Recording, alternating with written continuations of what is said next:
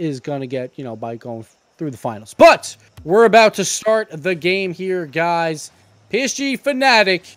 We got Bang once again for Maestro. He likes to complicate things. I don't know why. Yep, of course.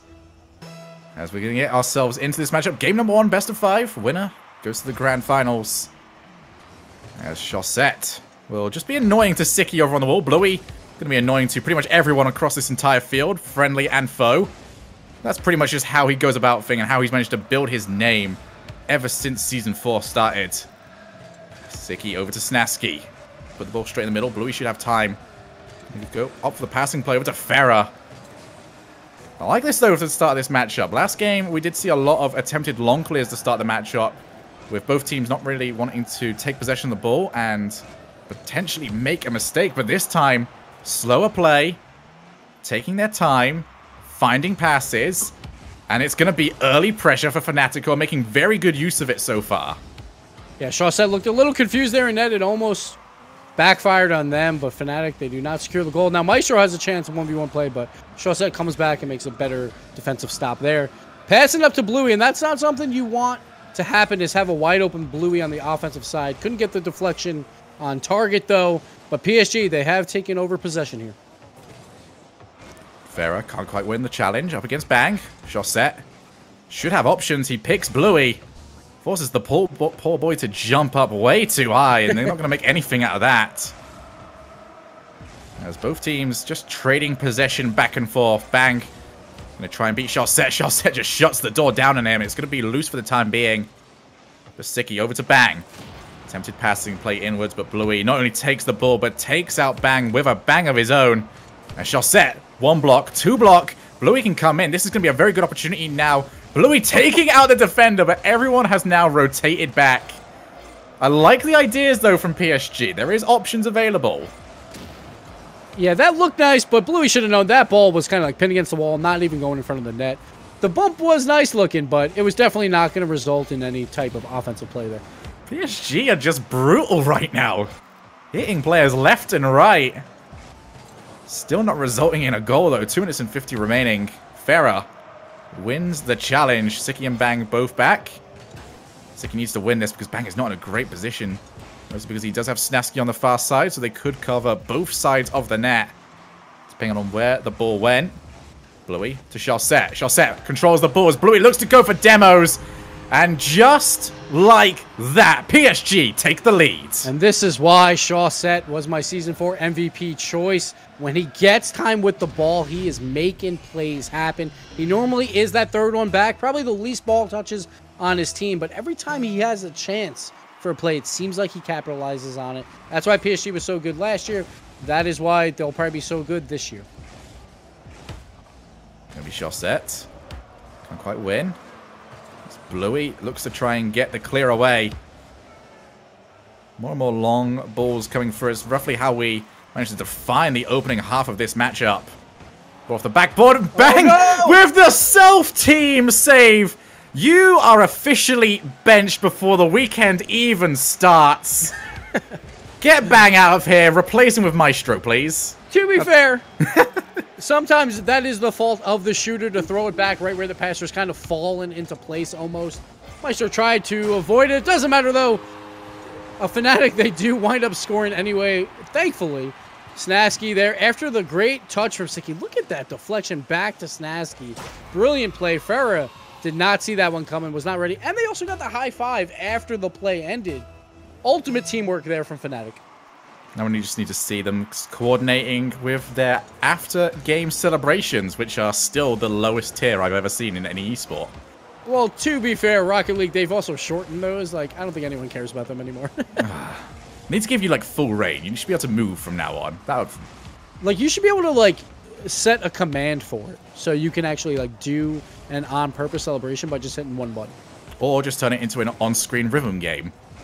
There you go. I think we're ruining Rocket League right now, Gibbs. I don't know. DDR with Octanes?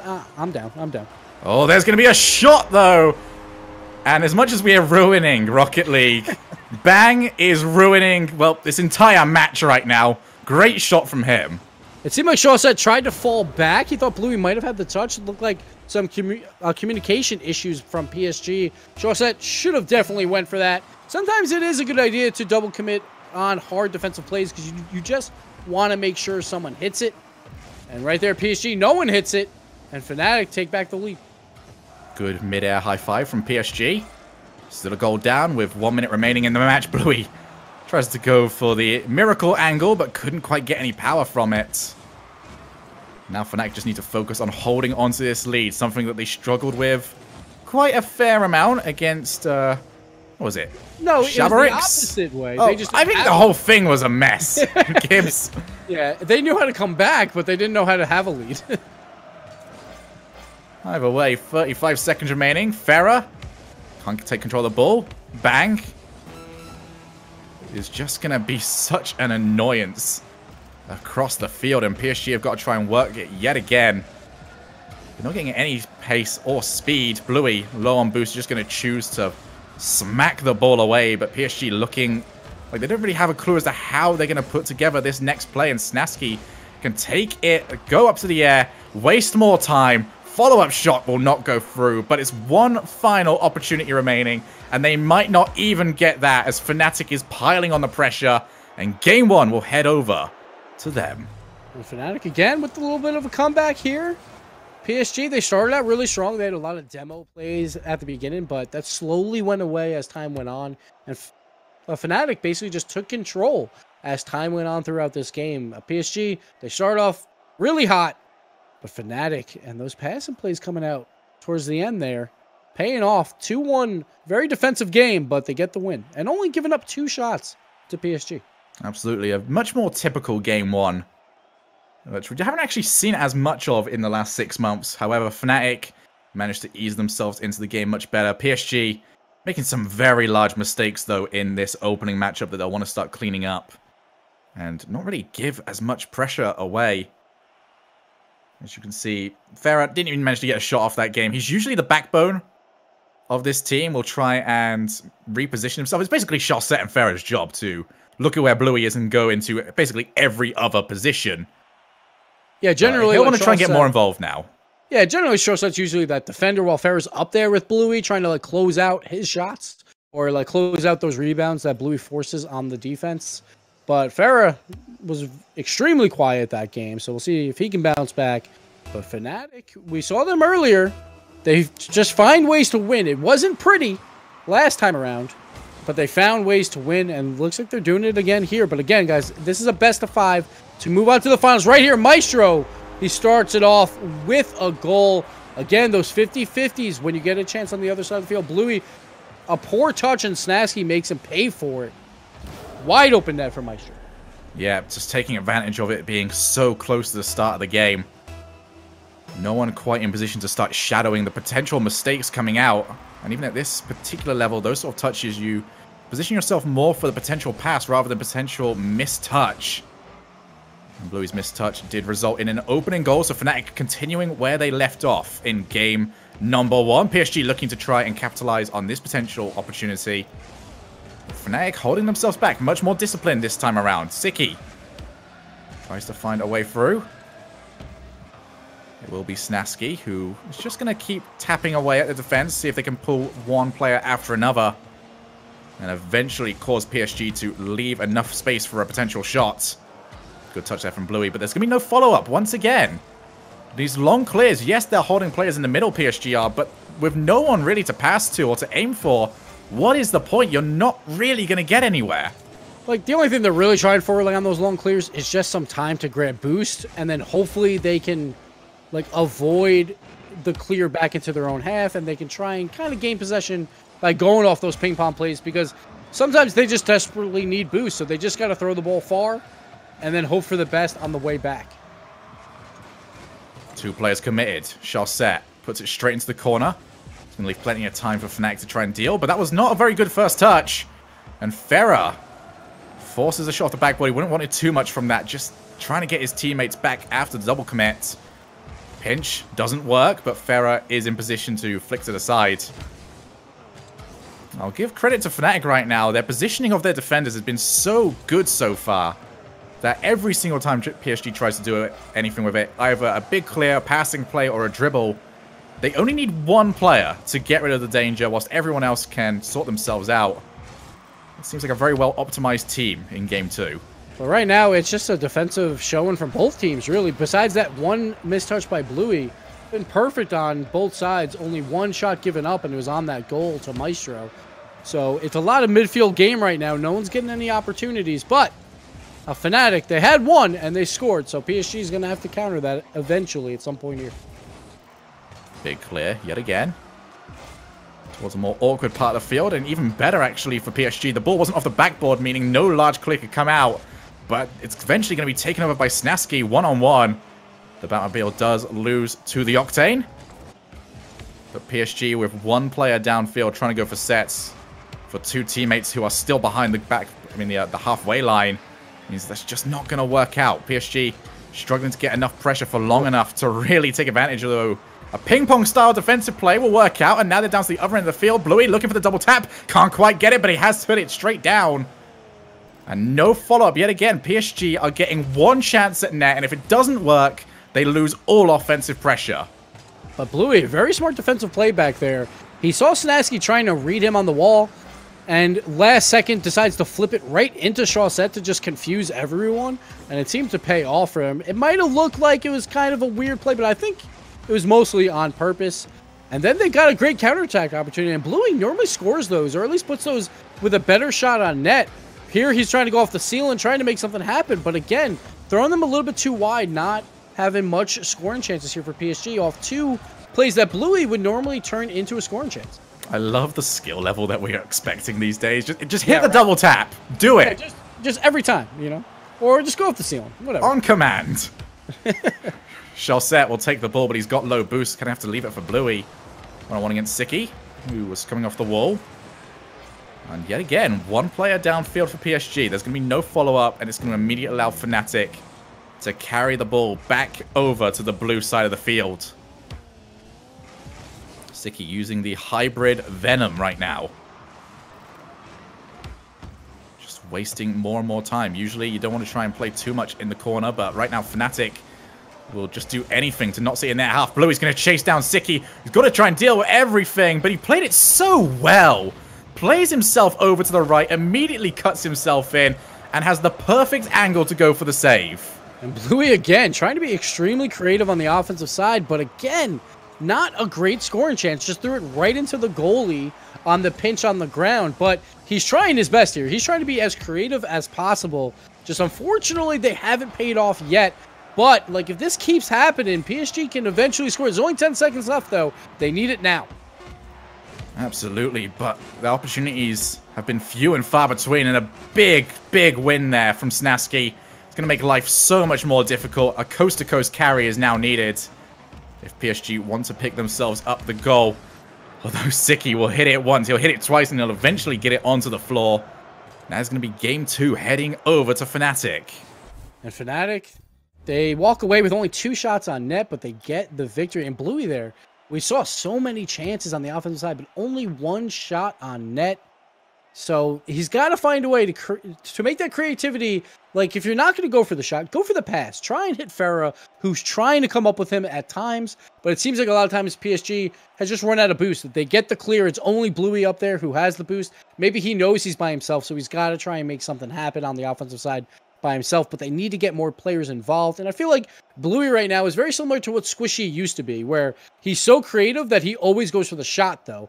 Now Squishy lately, he's so creative, but he goes for the pass. And that's what I want to see from Bluey. Use that creativity to leave a wide open pass for a teammate. Of course, that's also on his teammates to be able to read his creativity, and that comes with time played, but these guys have had a full season of RLCS in the books now, so they should be able to start getting there. But that's like the next level for PSG, is if Bluey starts passing on those plays and Ferris starts closing out those goals, that's when they're really going to elevate to like the best team in Europe possible.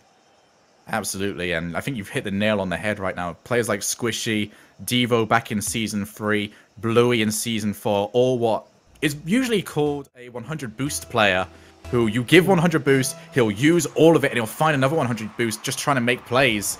The unfortunate part about that is if he's always on defense, much like PSG were for most of that game.